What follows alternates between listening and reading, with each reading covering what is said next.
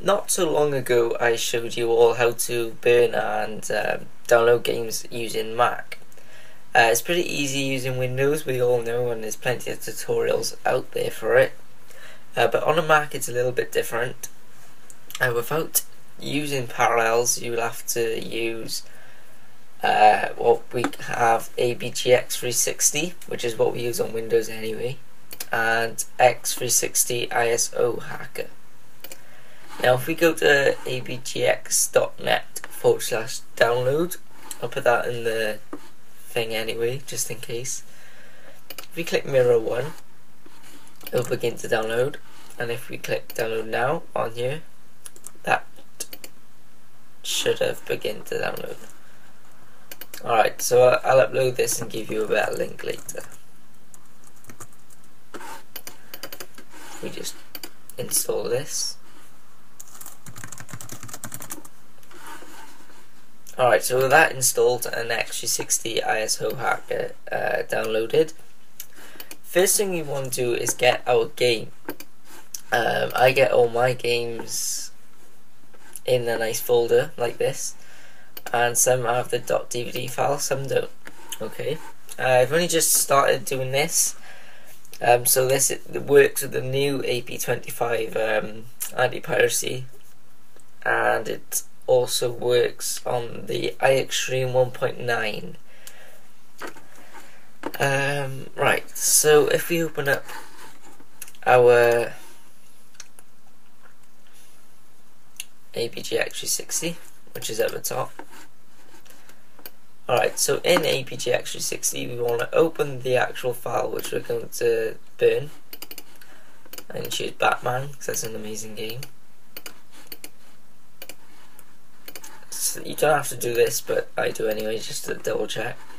Alright, so make sure autofix is on level 3, and then we just want to click launch.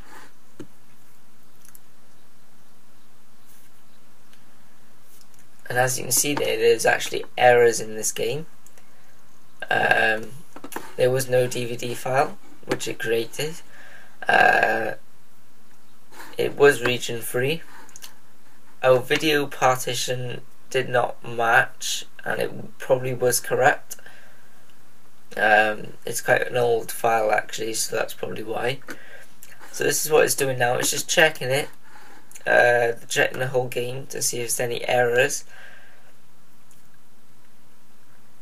and hopefully it may be able to fix our video partition. But most games shouldn't do that. That's just because I've had that game for quite a while now, and it's been copied back and forth to different hard drives, etc. You know, you can press Q to cancel this if you don't really think it's important. I usually do if everything else goes fine, but this didn't go fine, so I'm going to check it. Alright, as you can see there, the verification did fail, but now it has patched it fine, I think. I hope. Just gonna launch it again just to double check. As you can see there, video CRC matches. It did fix the game, so if that does happen, leave that run and it will fix it, okay? Okay, so once you've done that, you can quit out of that either by pressing Command Q or quit and quit again. So now we have this .dvd file, which is what we want to open up with Xbox 360 ISO Hacker. So if you just open that up,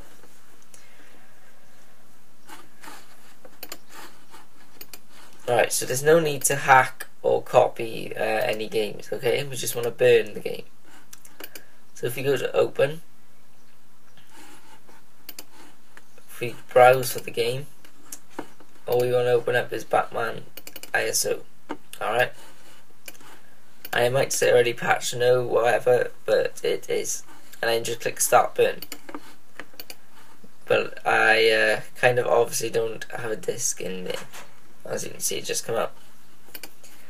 So yeah, that's how you do it, and when that's done, just put in your Xbox and it should work. if you have any questions, just ask.